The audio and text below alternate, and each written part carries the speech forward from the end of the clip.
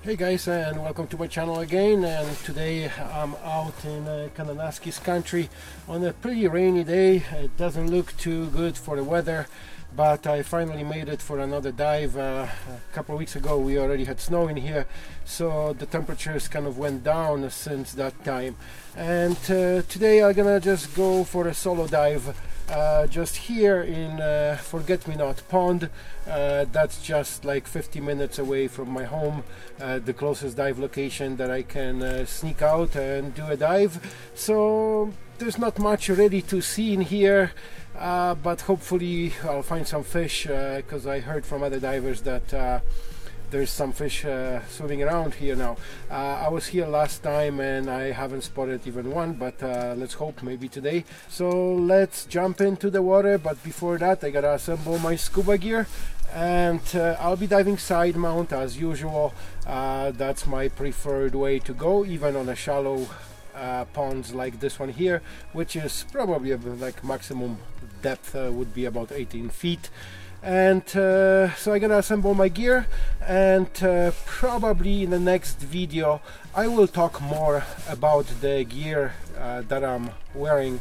Last time I made a video about side mount and my preferences on side mount, so I can link it right here. So and this time I want to talk all about my individual scuba gear that I'm using for the winter diving here in Canada. So I'm wearing a Santee dry suit with a Santee undergarment. We'll talk more about that later.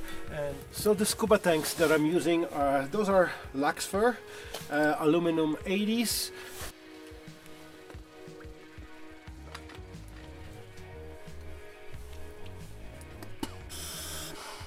So it is only 4 degrees today right now, and we do have snow in the forecast for later on. And usually in winter, or pretty much throughout the year, I dive mostly nitrox. That's my preferred gas, and today I have a nitrox 32%.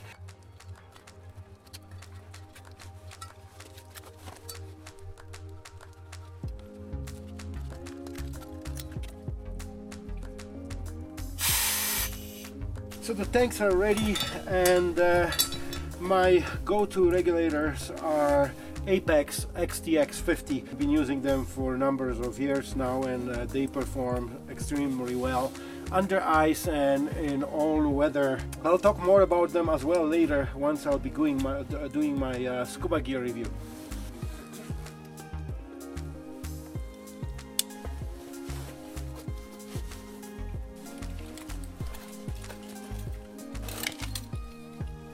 My harness for my side mount, it's an X-Deep Stealth.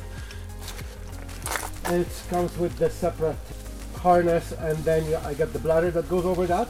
And what I like about that harness, that it has integrated weight pockets right on the spine.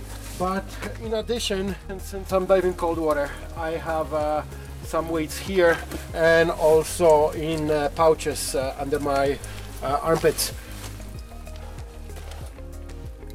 So as you see, X-Deep, it's a very streamlined piece of scuba equipment.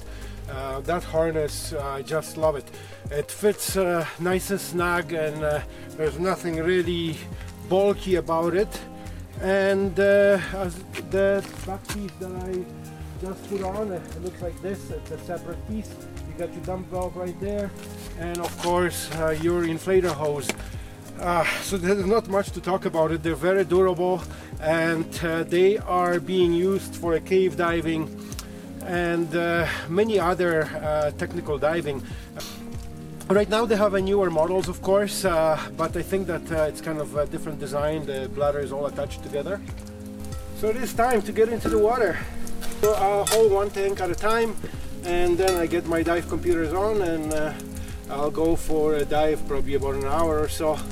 I have more than 3/4 air in each tank, because I already did the dive a couple months ago, but I figured there's still enough for that shallow pond to do another dive.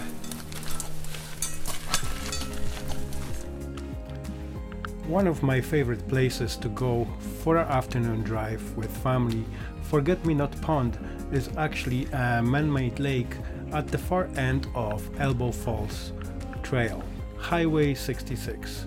Very roughly an hour drive from home. It is surrounded by beautiful scenery. Makes it a very pleasant stroll on a flat ground around the edge of the lake.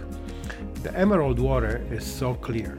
Unfortunately, they closed the winter gate across the road by Elbow Falls on December 1st, so you cannot continue as far as this pond for about 6 months.